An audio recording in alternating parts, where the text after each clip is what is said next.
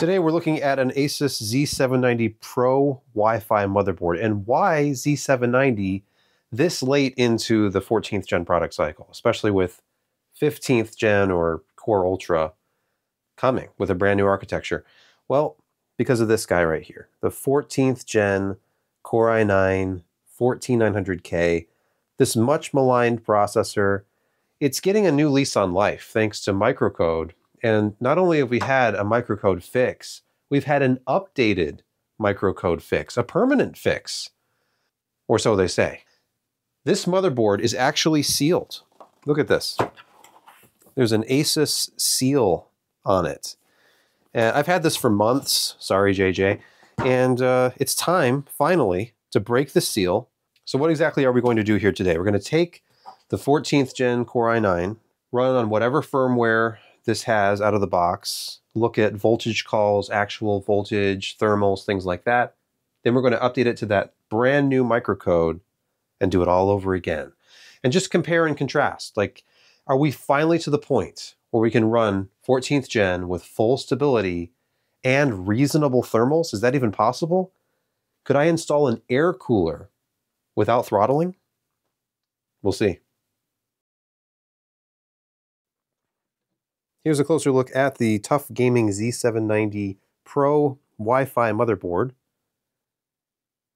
This features, among other things, the Q release. See this button right here? Now, this particular board does not have any 5th gen PCI Express M.2 slots. So bear that in mind. You have one Gen 5 slot right here. Everything else is Gen 4, including M.2.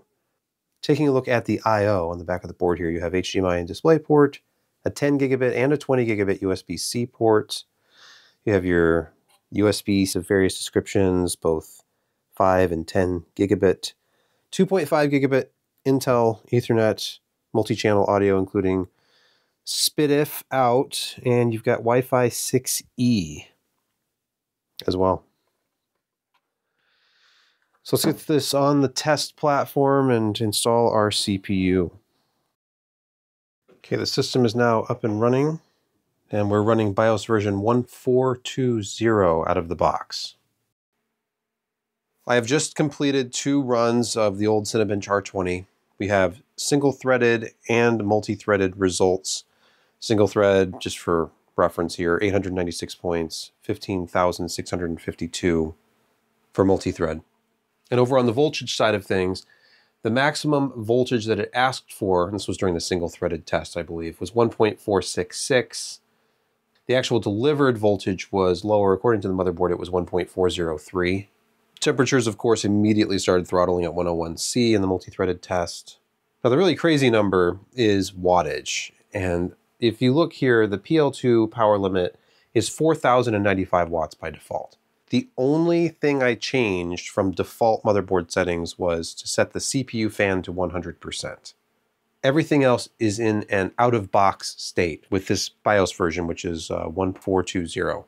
So with a genuinely unlimited PL2 power limit, the actual package power during that last multi-threaded workload was 383.9 watts. Now this is of course a 253 watt part, but Intel's partners have been running it without any power limit since launch. Of course, you can manually enforce all limits, but that is not the default behavior, at least for this motherboard and most of the others that I've ever used. So now from a completely idle state with the sensor status reset over here, I'm going to start a multi-threaded workload. This is Cinebench 2024. Okay, the multi-core test is over. Of course, 102C was the maximum temperature. 382.845 was indeed the highest package power. And the highest voltage call was 1.457 with 1.376 being delivered. Let's go to single core. 137 points on that test. The multi-core was 2,255. The only change here is the V-core went up to 1.412 according to the Super I/O chip. Maximum 1.457 requested. We'll zero this out and do one final test. the old classroom CPU cycles render. Okay, it just ended 2 minutes, 36.66 seconds on that test. We hit 104C. Motherboard reported voltage did not exceed 1.376 again. So a maximum of 1.478 was requested, and the CPU package power did not exceed 370.722. I think it's time to update the BIOS. So we're going to go from 1420 to 1666. Okay, so revision 1666 is installed. So we're going to go into BIOS setup. I'm going to set defaults. The only change I'll make is to Q fan control, where I will put it at full speed again. And that's it. Save and exit.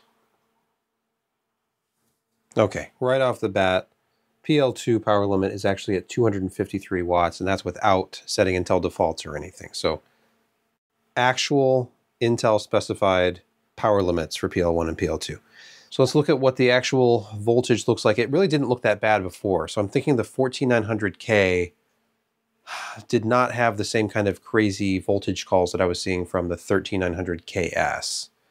Maybe that's the CPU I should be testing, but anyway, let's run Cinebench all core. This is the old R20 74C CPU package temp, which is excellent for this test. Score was 14,277. That's down. Look at the power. Package power was 270.116 max. Clearly that was just a momentary spike because overall temperatures were significantly lower. Voltage maximum call was 1.469. Delivered was 1.385. So voltage doesn't seem to be down, but thermals are way down. Overall power draw is way down. I'll run the single-threaded test now. While we did see a drop of over 1,000 points in the multi-core test, single-core test was up 1 point, so margin of error. I mean, we went from 896 to 897. There's generally a difference of a point or two run to run, so dead even there. Maximum voltage call was actually 1.489, and maximum delivered was 1.421. So it looks like voltage is actually slightly up, but power draw is way down, and thermals are way down. Let's do the multi-core test in Cinebench 2024. The min-max has been reset between tests here. All right, so the score was 2,101 this time. Maximum power draw 276.883. Maximum voltage delivered was 1.359. And we topped out at 87C. The room is 20.6C for reference. Okay, single-threaded. And we'll come back for the result. Okay, the single core test is done. 1 point down from the run with the original BIOS, so 136 versus 137. Maximum voltage call was 1.499. Again, that's up. 1.430 is the actual measured voltage on the core. Thermals were in the high 50s during that test. I haven't reset it since the multi-core test. So with Cinebench out of the way, we're back into Blender. Okay, so the Blender classroom render is over. That took 2 minutes, 49.76 seconds, a little bit longer than before the BIOS update. Maximum voltage was 1.323. Maximum call was 1.426. Power was 270.763. That's momentary, of course. Most of the time it's spent in the 255 range. On average, somewhere between 252 and 258. The scores are lower. Multi-threaded workloads like Blender, like Cinebench, where you're stressing all the cores, you're going to see lower thermals. You're going to see much lower power draw. Voltage, if anything, is slightly up, but that's sample specific. Single-threaded is essentially even. It's within 1 point, but where you're really going to see a difference is in anything that's fully multi-threaded, stressing all the cores, like a video transcoding, any kind of rendering. But What really impressed me the most about this is that I never exceeded the mid to high 80s under any of these workloads with an air cooler. Now, granted, it's a big air cooler, and I'm doing a separate little video review of that, but the Stark Rock Elite, it's actually delivering thermals that are significantly below the TJ Max, the threshold. So we're within 20 of max here, but not throttling with the CPU cooler is a big deal. When you can actually use air again. And I can back down from using 100% fan speed as well and get this droning sound that may or may not be blocked by the noise reduction feature of this wireless microphone.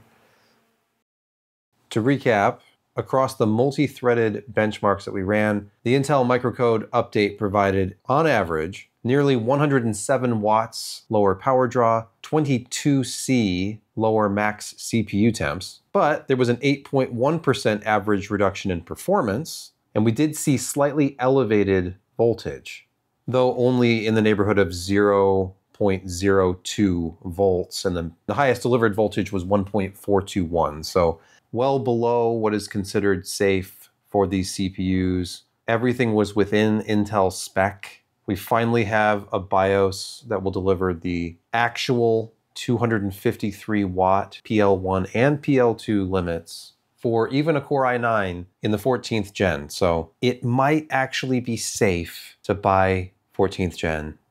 Now, as to the motherboard we tested, the Tough Gaming Z790 Pro Wi-Fi from ASUS, this is a nice kind of entry-level Z790 solution. It currently sells for $239.99 US. You're getting 16 +1 power stages and a 6-layer PCB. Good connectivity as expected from an Intel Z790 platform, though there are no Gen 5 M.2 slots, so bear that in mind.